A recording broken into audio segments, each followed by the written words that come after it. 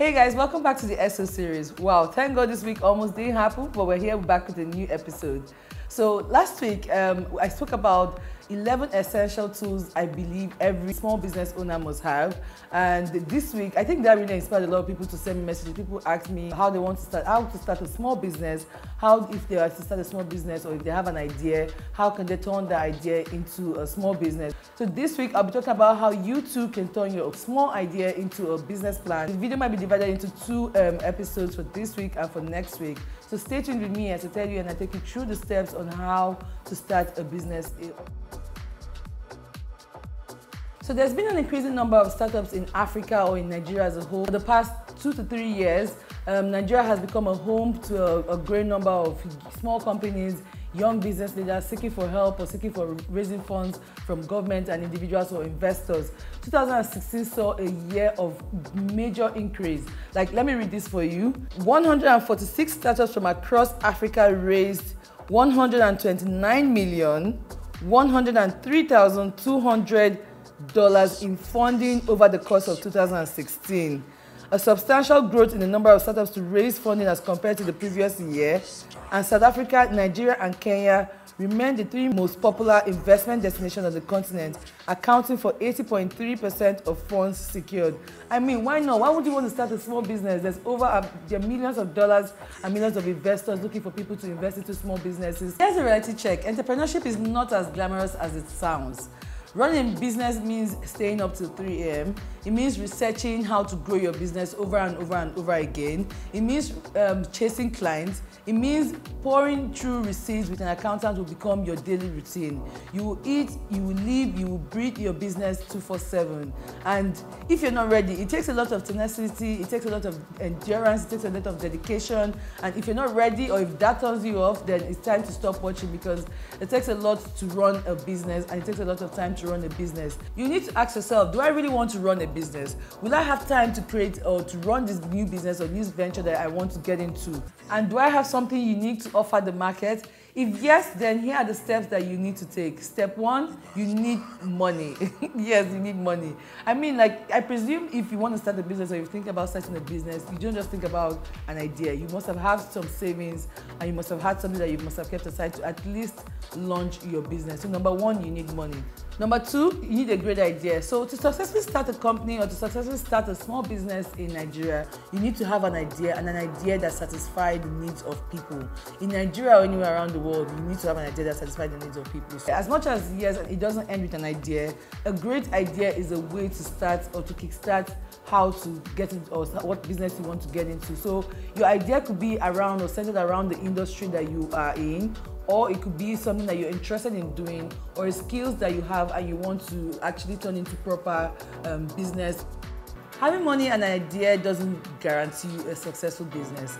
An average idea with a good business fundamentals surely does guarantee you a successful idea. So it could be as average as it is, and your idea could be as average as it is, but if you have a good business fundamentals and process or plan, that's what will guarantee you a successful business idea.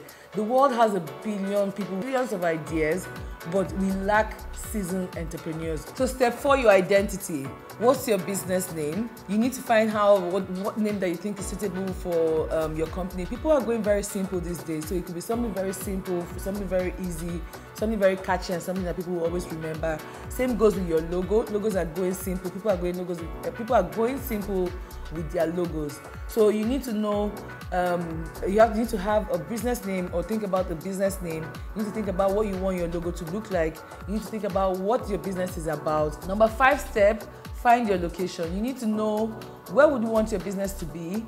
Would you want it to be in an industrial area? Would you want it to be in the private area? Would you want to separate your business away from every other person so you can build a brand on your own? Or would you want to put it in a central area where anyone can easily access your business? So you need to find a location where you want your business to be. Number 6, register and license your company. You need to decide which form of ownership is best for you. Is it a sole proprietorship you want, or you want a partnership, or you want a small corporation, or you want a non-profit organization, you need to decide which form of ownership is best for you. If you're not too sure of how to go about this, all you can pretty much do is contact a lawyer or contact a legal friend and ask for advice. There are different kinds of ownership or partnerships. Most of them will still need you to sign, a partner to sign you to get your company registered in CAC, Corporate Affairs Commission. So you will need to know if you want to go for sole proprietorship, which means there is just you and you're the only business owner, or you want to go for a partnership, you want to work with someone, or you want to go for a limited liability company where you're going to have over 2 or 3 or more partners partnering with you to put together this business idea or what you see in the future if your company expands. So decide which is best for you. Step 7, you need a business plan. It is estimated that over 85% of businesses in Nigeria operate without a business plan. So wrong. The process of writing a business tool is so valuable and an essential tool in not just raising funding for your company. It helps to clarify your vision.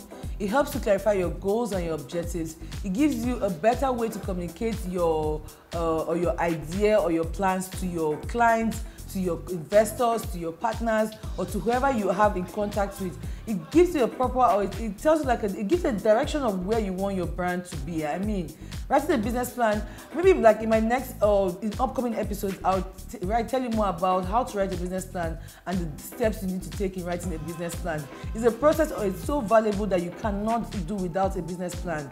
And it's so wrong that if you're starting a business or you have a business idea, you need to start with a business plan. A business plan starts with taking down notes of everything, like I said, from step 1 to step 6, or to step 1, from step 1 to step 5, and then putting it together in a proper business plan, a proper business proposal that you want to be able to invest in, or you want investors to be able to look at and respect your business idea. Which brings me to step 8. Your business plan should be accompanied with a business proposal.